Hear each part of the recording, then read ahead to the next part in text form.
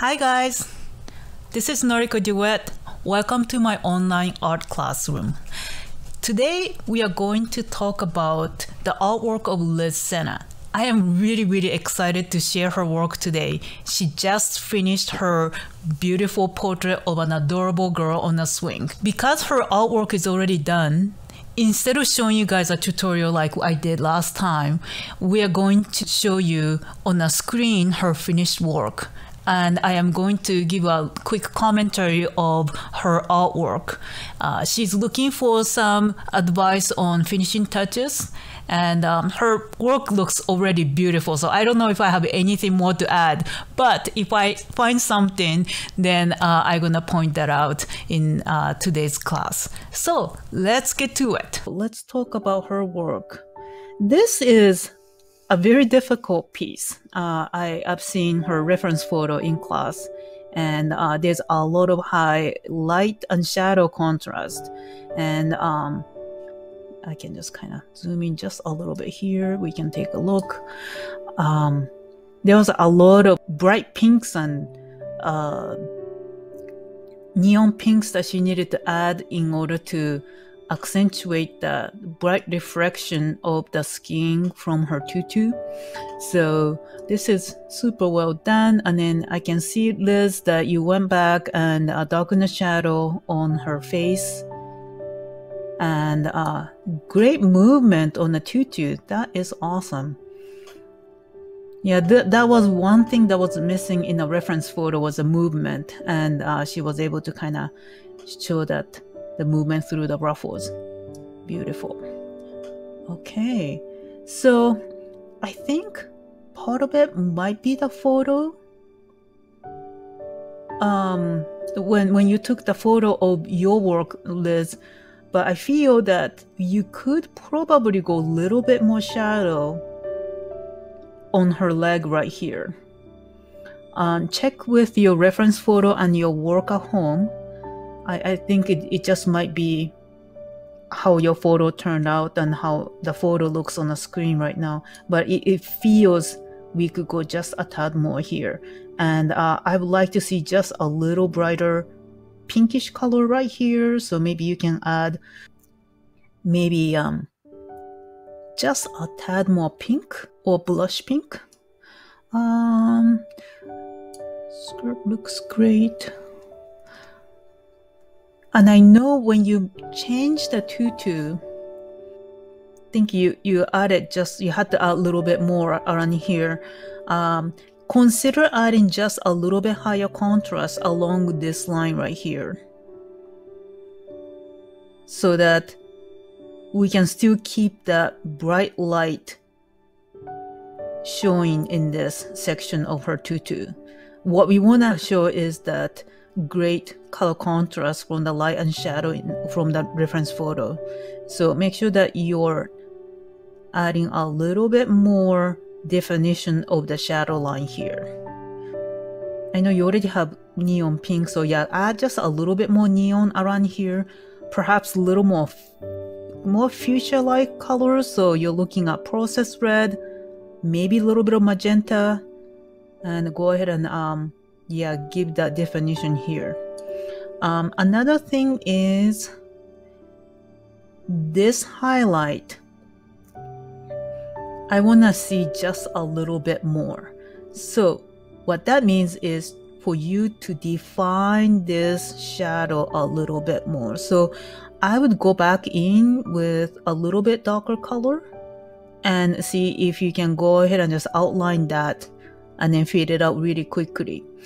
And then inside here in the bright highlight area, consider adding something slightly warmer color. I'm thinking of maybe a little touch of jasmine, maybe a little bit of cream around here, right next to where the brightest area is. So that's white right here. So I would add it just around here and right there, so that yeah, we can bring in the brightness. Okay, so now let's move into her eyes. Let's zoom in just a little bit right here.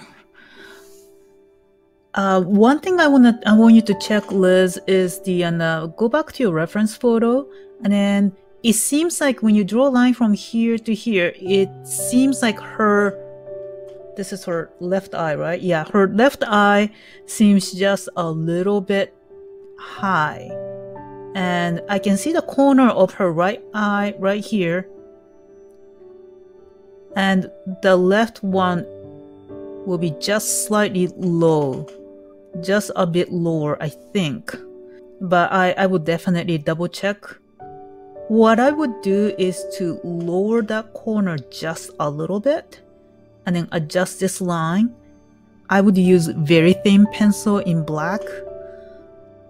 It's really not a big deal. You're talking about like less than 1 millimeter adjustment here, but I think that's gonna even out the look. Yeah, because the other way to do it is to adjust her right eye by moving up this highlight slightly higher. That's another way to do it. But I'm not sure if you want to do that because this is pretty dark and you want to enhance her eye. But anyway, double check with your reference photo and see what's the appropriate course of action is going to be for you. Other than that, I think everything else looks great.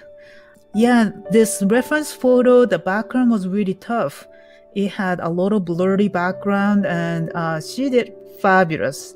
With the color pencil, I know how hard it is to create blurry background because we are so used to creating background that is really, really detailed and more high definition. So she did fantastic. I mean, look at that. And then great job, Liz, creating this background, like that the shadow area here to look really natural. Yeah, I can now definitely see that there was a tree right here, and then the light is being filtered through. So that is beautiful. Okay, so everything else looks fantastic. Nice forest scene. I love the brightness here. And I just wanted to point out to you guys this boot. Check that out. I know how hard it is to create that washed out look on the boots. And Liz, you did phenomenal. Thank you. That looks fantastic. Because it looks like a leather boot that's been drenched in sun. And the shadow area is really nice and rich right in this section. So, great work, Liz. And thank you so much for sharing. Just a small touch up, and I think you're really ready to sign your work. So congratulations on your amazing work, Liz. Okay, here it is. Thank you so much for joining my online art class today. If you enjoyed this video, please comment, like, and subscribe to my channel. If you're interested in being part of this online class and would like to submit your artwork, please follow the link below in the description box, and I will be happy to comment and work with your art. I hope you enjoyed this show. Thank you and see you next time. Bye.